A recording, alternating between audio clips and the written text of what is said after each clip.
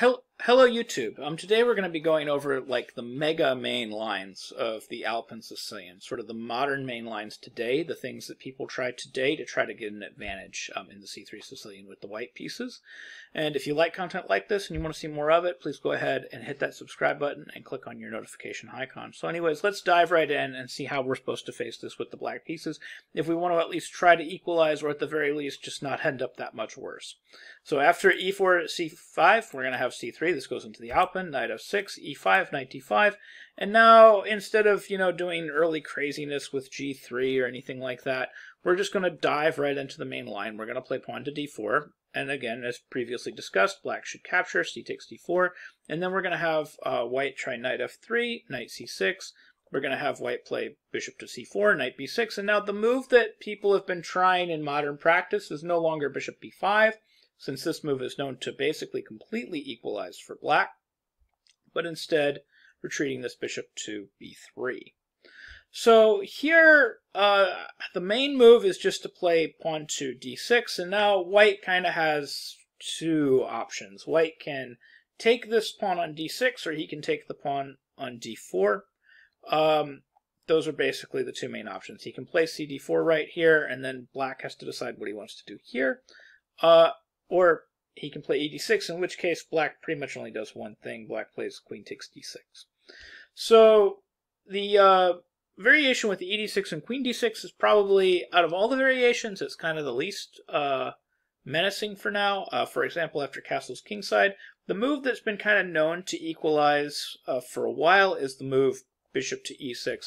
Now it's interesting to note here, there is another interesting possibility, and this other interesting possibility has always been my preference, but the move is a little suspect. I think that bishop e6 is honestly the move that everybody should be playing here. g6 is also possible, and these positions are somewhat interesting. So what I like about g6 is if they do nothing, if they just hang out and let you finish your development with like bishop g7, etc., you get a very comfortable position. It's similar to other positions that you can sometimes get within these variations, like in early e takes d6 lines where they've played c takes d4, for example. And so if they just play really passively, if they play c takes d4, you can basically transpose to other positions that are really stable. Like you can just play bishop g7 and then say bishop e3, you can castle, and black has a super comfortable position here and is doing really well. Actually, I would even dare say, I'd rank it as high as slight edge black. Like, I like black so much there. But the issue is if you play g6, the move knight g5 is very, very possible. And then you have to play e6, and then queen f3, of course, puts pressure on the f7 square, forcing queen e7, and then knight e4, and then you have to play f5. So you're ending up with a ton of weaknesses in black's camp. Now, you can still play chess like this, but black has to play really kind of cold-blooded chess. I'll note that it's not possible, like you're not completely dead yet. They can't play bishop g5 because you do have f takes, and that is attacking the queen. So they can play knight g5, though, and then you have to play the cold-blooded bishop g7. They're going to put pressure on that e6 square with rook e1, and then again you have to play another kind of cold-blooded move. You have to play cd4, and dc3, and then without dc3, I think maybe black's position is like a lot worse. With dc3, I think the position is extremely unclear.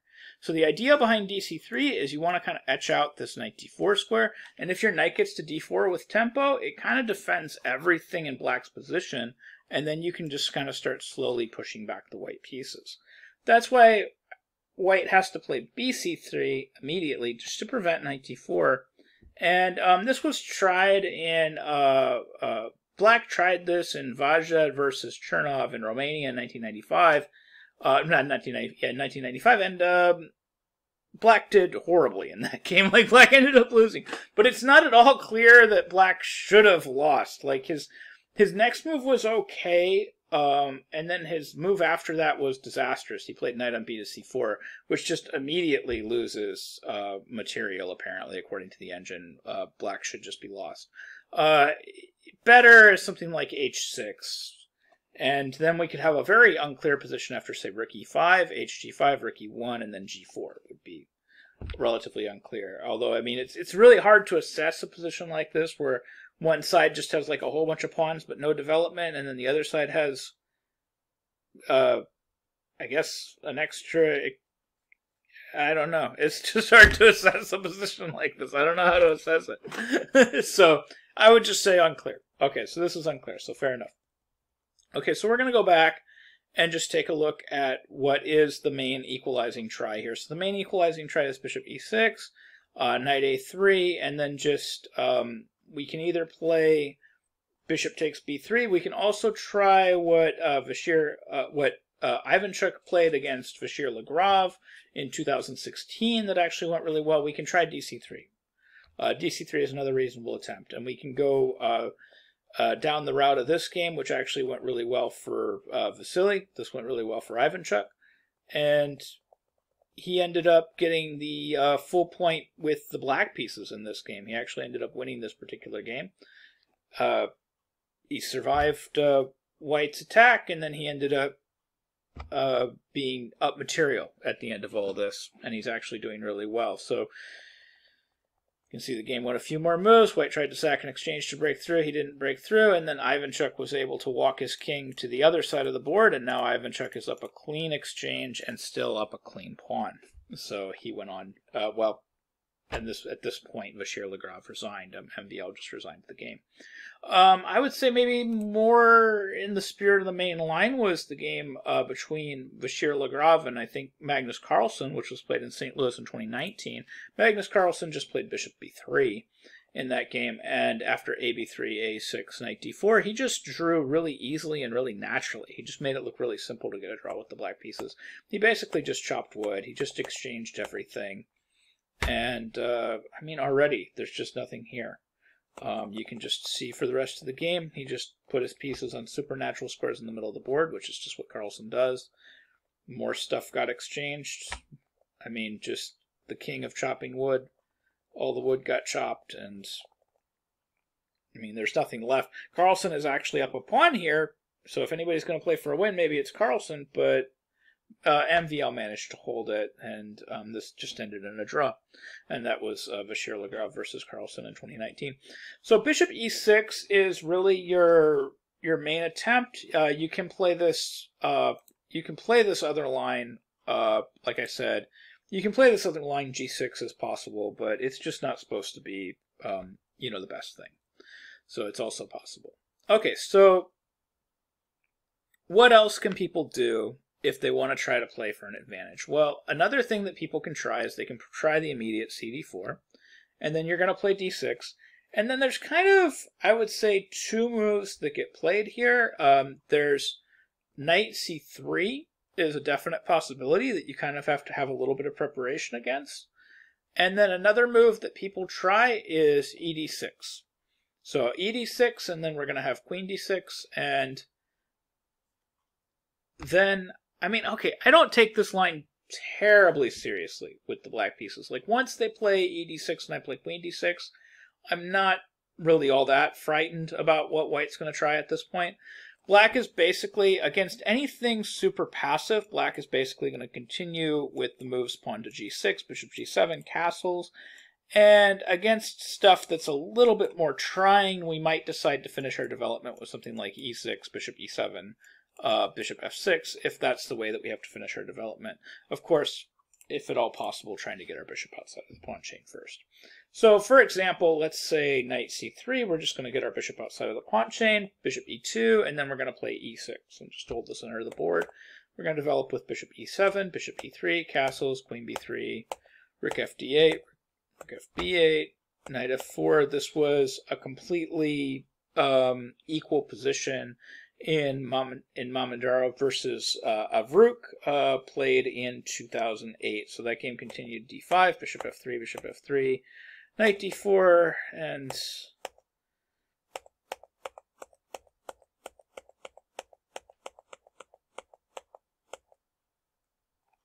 white had compensation for the exchange in the form of these pawns in the middle of the board.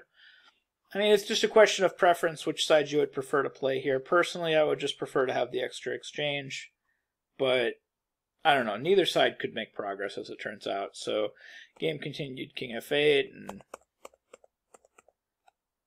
hands were shook, draws were agreed. But I don't know. I probably would have played on with black. I like having an extra exchange. I think if anybody's better here, it's probably black. It's just a little bit better. But okay, so going back, if they play really passive, if they play a move like bishop e2, now I think we should just develop. We should play a move like g6. So we should play g6, castles, bishop g7, knight c3. Now we should castle and do something along these lines. And actually, in this position, I feel like black is already, this is just slight edge black. We're just playing against an IQP in a really blatant, straightforward way. And I think black is actually just doing quite a bit better. So just to give you an example of how things could continue, we could just continue putting pressure on this d-pawn, continue developing our pieces to open lines.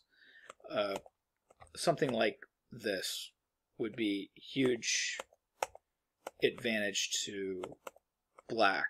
We can see how these pawns have just been kind of destroyed, and we're still going after this isolated d-pawn. This is major advantage black kind of all day long. So the early e takes d6 lines aren't terribly frightening. The only other attempt, we're going to have knight c3. And then in this position, I think it's important to remember there's kind of two possibilities. You can play an extremely ambitious and relatively untried approach, and that would be continuing with something kind of crazy like knight c3, bc3, and then g6 is actually kind of playable here. It's a little unclear. And the reason it's a little unclear is because, of course, the idea of knight g5 doesn't work because there is no bishop on c4 to enforce that like there was in the other lines. So basically, white's going to be stuck playing something like ed6, queen d6, which is very similar to some of the other main lines that we've covered previously. And black should have every hope of equalizing here. Or he's going to have to play the much more ambitious e6, which is kind of interesting, because you, of course, can't play bishop takes e6 because d5 is a fork. So you would have to play fe6, and then you end up with a similar line to some other variations that you can get to from some other positions. Basically, the idea is you're just going to continue, like say after bishop c4, you're going to just play like kind of cold-blooded chess, and you're just going to play in the middle of the board with like e5. There's actually another line that's very similar to this that you can kind of get away with. It's against the bishop c4 line. So it goes, you know, basically kind of down this path with bishop c4 and then bishop to b3. And then after bishop b3, you can play g6. And this is kind of a similar idea, is after takes, a lot of times they'll play h4.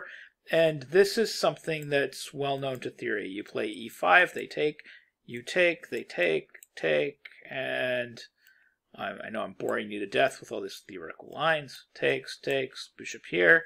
And then the whole point is we're going to play king here, and we're going to walk away with our king, and our king's going to kind of walk to safety on the queen side. And these positions are actually supposed to be better for black, interestingly enough, if you can get all the way to here. So this line isn't terribly respected for white to go completely down this path, like once black plays g6. So he has to deviate and play something different. And the same thing can be said after this knight c3, bc3, g6. I think at this point white has to kind of deviate and play something different. Like after e6 takes, bishop c4, bishop g7, I think we do have to kind of stay away from ideas like h4, for example. I don't think that this is going to be very good for white. But I think probably castles kingside. I think these positions are probably still likely slight advantage white. And just in general, these positions after knight c3, bc3 are very dangerous positions for black to play. If you want to just equalize these positions very easily with the black pieces, the easiest way to equalize is just to immediately play d takes c5 in these positions. After d takes c5, black should be completely equal, but I mean, Alexei Shurov actually managed to win against Sveshnikov and Jermala back in 2016. That game continued like this. As you can see, after a few moves, black is just kind of completely equal. And then he managed to get up pretty strong pieces in the middle of the board after a few more moves. And he managed to get a really just nice position with all of his pieces. And white still ended up kind of with a weak king and with kind of weaknesses all over the board. And Shirov was able to exploit that and was able to go on and win the game with the black pieces. So it is possible to go on and play for a win with black. But that's by far and away going to be your easiest way to equalize against this knight c3 move, is just to play the immediate t takes e5. But it is also possible to get kind of creative and play knight c3, bc3, and then g6 and play this kind of very unclear position. So that move is that possibility is also on the table, and it's much lesser tried and much lesser explored. So anyways, I hope you found this video helpful. I hope you learned something new about chess, and I hope you can use these ideas in your own games. Thank you very much for watching.